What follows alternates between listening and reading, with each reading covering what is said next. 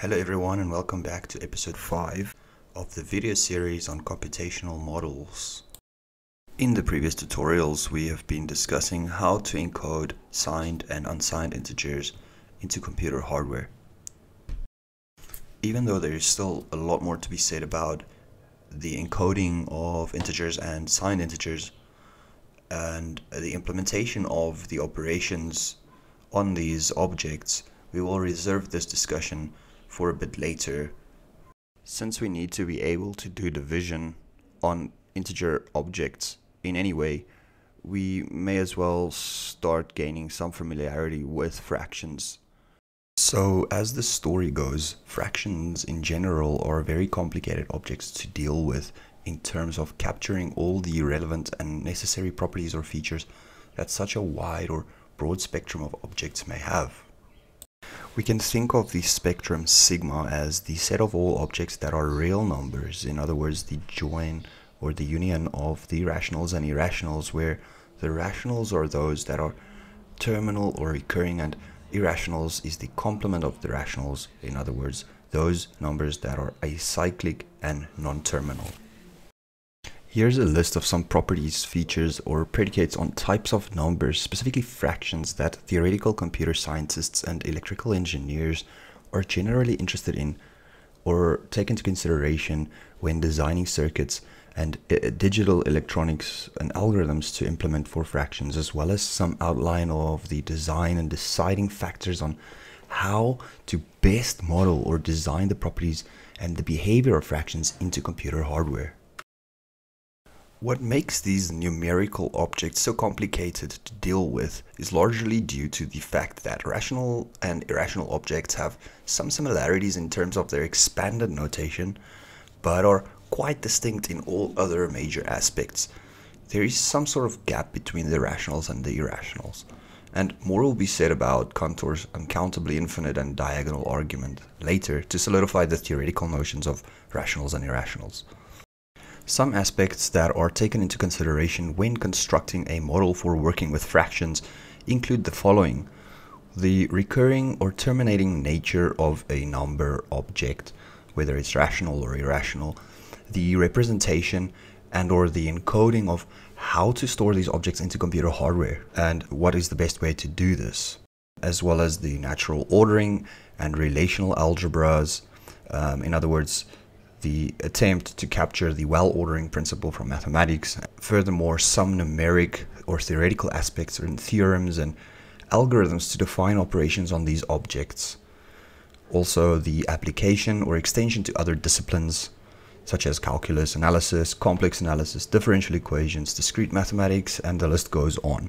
Another aspect that's quite important is, of course, the circuitry, the hardwiring of digital algorithms, physical and algorithmic complexity, as well as the limitations and many more theoretical aspects. Basically, computers run on theory. The crazy thing about computer science is the requirement of knowledge of a vast amount of mathematical disciplines. The first reason is for understanding the theories and fitting the pieces together, and secondly because each field of rigorous mathematics has limitations and restrictions that are required to be understood to form a complete or functioning system when implementing the key concepts, and then translating the theories to hardware via techniques borrowed from physics and electronic engineers. Computer scientists aim to best preserve as much as possible the existing properties or features that our number systems have when deciding on how to encode these objects, fractions. In other words, numbers on paper are very different from numbers in hardware. But we try our best to mimic the existing number theoretic frameworks that we have, with some necessary tweaks here and there to make things faster or more efficient. The type of a number, whether it be a rational, an irrational, an integer, or a positive integer, or any other user-defined object like a complex number, endowed with their operations like addition, subtraction, multiplication, division, taking the square root, and any other operations, provides insights about the algorithmic nature of the operations themselves, as well as the numbers to which the operations are being applied. In this context, the numbers or arguments take on the form of parameters for the operations which can be considered functions of addition, subtraction, left and right bit shift, multiplication, division, and taking the square root. More will be said about the difference between parameters and arguments later. The bit shift operations correspond to the usual operations of shifting the comma, the dot, the decimal point, or the floating point in an expression, like for example 1.234, multiplied by the radix or base 10 to the second power has the effect of shifting the decimal point 2 places to the right. And this procedure works in exactly the same way for binary base 2 encoding of integers. For example, 1001.0110, in this sequence of bits, the floating point is shifted by 3 places to the right and can be expressed symbolically as follows. To gain some intuition, let's verify that the right bit shifting by 1 unit for the above binary sequence corresponds to dividing its equivalent decimal base 10 representation by 2. We do this by looking at the number in 2 different ways. First, we translate the number to its decimal equivalent by breaking it up into its integer part and the mantissa. In the second view, we first bit shift the number right by 1 unit and then convert it to its decimal equivalent. We can observe that the results obtained in the previous steps gives us the same decimal base 10 number, 4.6875. The bit shift is not always negligible. The underflow increases the more that we perform right bit shift and throw away significant bits. Nevertheless, by pretending we have enough space to the left and to the right of a binary number, the above expressions translates to primitive programming symbols without regards of over or underflow. Shifting a binary number right by 1 unit, a negative power of 2, has the same effect as dividing its corresponding integer value by 2. As long as the least significant bit is not a 1, in which case we would get an underflow, in other words, a loss of precision, because the last bit gets thrown out and the result is actually a tiny bit smaller than what we would expect to get, given that we had no more cells available to actually store the new number than the original number. And shifting a binary number left by 1 unit, in other words 1 power of 2, has the same effect as multiplying its corresponding integer value by 2, as long as the most significant bit is not a 1, in which case we would get an overflow, in other words a bigger number than what the allocated number of bits can handle for that specific data type. Bit shift operations are clearly very fundamental. Bit shift operations in programming is often used in algorithms to generate a rough first guesstimate for certain approximations. Bit shift operations also play a role in Booth's hardware multiplication algorithm and elsewhere, as we will later see. Note that arithmetic right shift and logical right shift are subtly different, where Google is your best friend. So we've already encountered some division operations on the hardware, albeit only by powers of 2, but this procedure is very efficient and is indispensable to other routines that depend on it. We often call these operations elementary or primitive because much of the other operations like addition, subtraction, multiplication, division, and taking the square root of a number can be reduced to using mainly bit shift operations and some other elementary routines reserved for another tutorial. This concept is strong in computer science and mathematics in general and is usually encapsulated by the concept of functional completeness and existence of algebraically closed expressions. In other words, we can define the other operations in terms of more primitive or elementary operations, like bit shift. This is often advantageous since we get to pick and choose which operations we would like to keep, and quite often we base that decision on whether our implementation of algorithms would be more efficient. Let's first talk a little bit more about this for a minute, because it's very important to try and understand exactly what we are trying to achieve.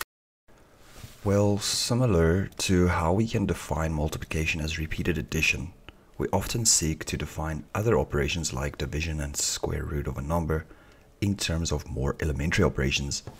This is totally achievable in many different ways. For a large part of this series, we will investigate just exactly how these operations can be defined on the hardware level to be as efficient as possible. Similarly, we can define division in terms of repeated subtraction, where the above expression subtracts b from a until there's r less than q remaining.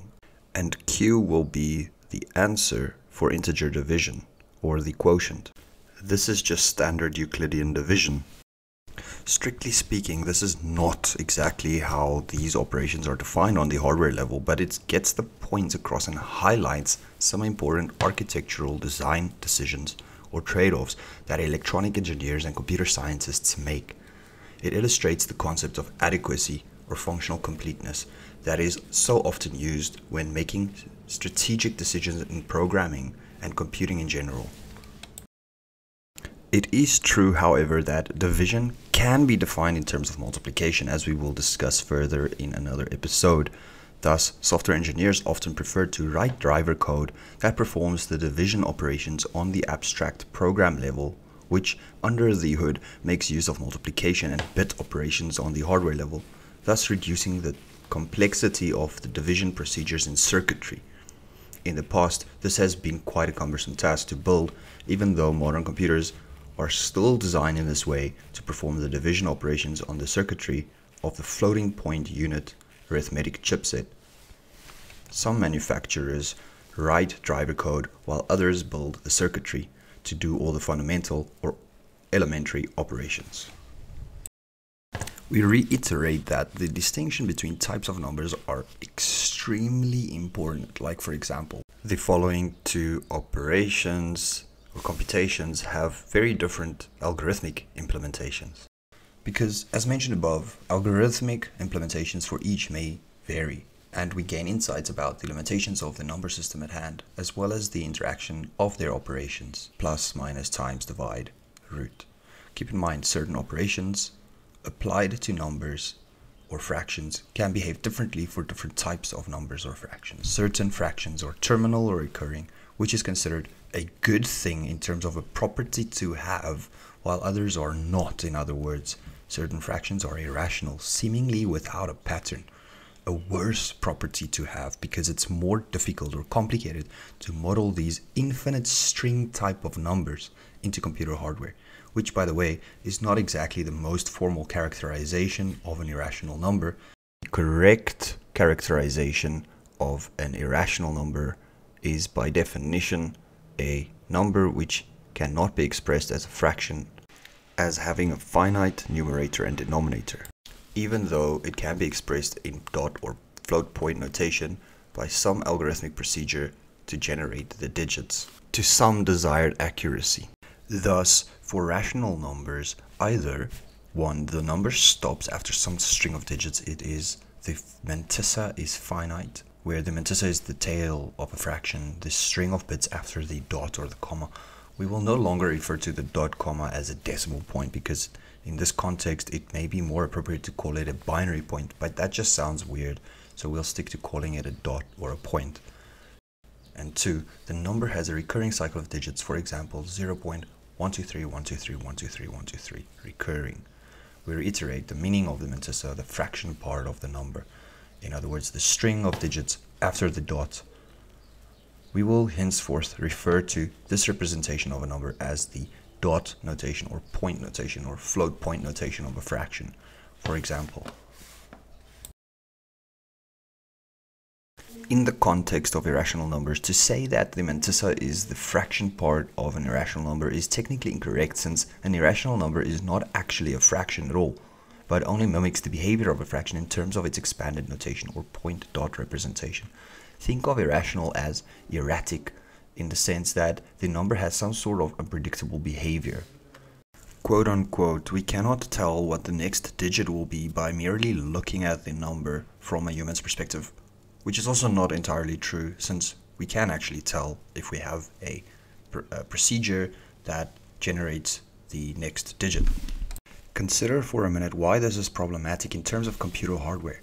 Why is it a problem that certain numbers cannot be written as fractions?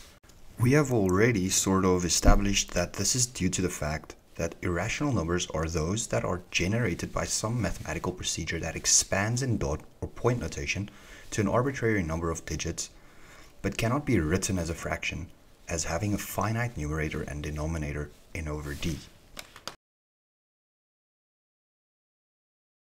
Some examples include Euler's number, which is again an irrational number, produced by some algorithm, the golden ratio phi, the square root of 2. Clearly, computers need to be able to handle such numbers with ease, not only in terms of storage, but also in terms of algorithms performed on such numbers. Computer scientists come up with the ideas of how these numbers should be manipulated in terms of computer programming and hardware. For the expanded notation of fractions explained above, we will study the entire spectrum sigma of numbers collectively by expressing numbers algebraically in point dot notation as follows: x equals lambda dot eta 1, eta 2, eta 3, all the way through to some finite index eta m, then followed by chi1, chi2, chi3, and so on. Notice that for the number 3 over 2, which is 1.5, the whole part lambda is 1 and can be separated from the mantissa mu, which is 0.5, so that in most cases we will be mainly interested in the mantissa. Moreover, the chi digits, or the tail of the expression, is all zeros, and the eta, or the finite part, is of length n equals 1. For the number 1 divided by 7, the whole part lambda equals 0, so here we are dealing with the mantissa only of the form 0.142857, having a cycle of digits of length n equals 6, while the tail, the chi part, is all zeros.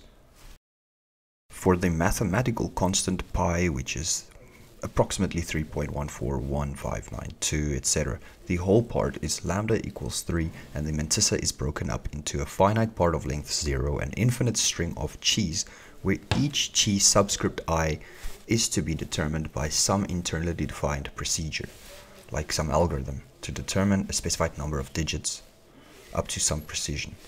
Similarly, for our algebraic expression, x equals lambda plus mu, we can separate it into parts as the whole part lambda, which is an integer, and the mantissa part mu, eta 1, eta 2, eta 3, all the way through to eta, some finite subscript m, then followed by chi1, chi2, chi3, and so on, which represents the possibly or potentially recurring or an irrational part of the number. If n is 0, in other words, the eta terms, the finite part of the expression, vanishes, and x takes on the form of a purely irrational number, having only chi terms, chi1, chi2, chi3, ad infinitum. In the second case, the chi terms, or the tail of the mantissa, may also only contain a finite number of terms or digits. In this case, the number is rational and recurring. Hence, we are generally interested in proving statements about numbers of the form containing a whole part, a finite part, and a possibly non-terminal and a cyclic part, or a recurring part. Star is representative of the most general form of a number in the spectrum, while hash is a representative of the rational proper subclass of the spectrum, which are also of importance to us. Now we are ready to state and prove one of the most fundamental facts about the expanded dot point notation of a fraction n over d in the base radix b, that characterizes the behavior of numbers in terms of being rational recurring versus rational terminal, by merely looking at the prime factors of the base b and the prime factors of the denominator of the fraction d. The theorem states that a fraction, if expressed in expanded point or dot notation, will be recurring if and only if the denominator has prime factors that do not appear in the prime factors of the base or the radix. The converse of the statement is also quite simply stated as follows. If the denominator d of the fraction 1 over d or n over d has prime factors that are only prime factors of the base radix b, then the fraction n over d cannot be recurring. It is, the expanded dot floating point notation must be terminal. So that brings us to the conclusion of episode 5. In the next tutorial, we will look at a proof of this fact and some examples.